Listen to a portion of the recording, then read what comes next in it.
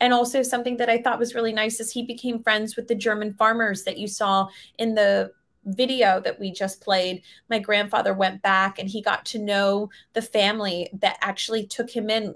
It was their field, and they were the ones who turned him over to the German police. So he became friendly with them. He was a pen pals with them, and they would write letters to each other.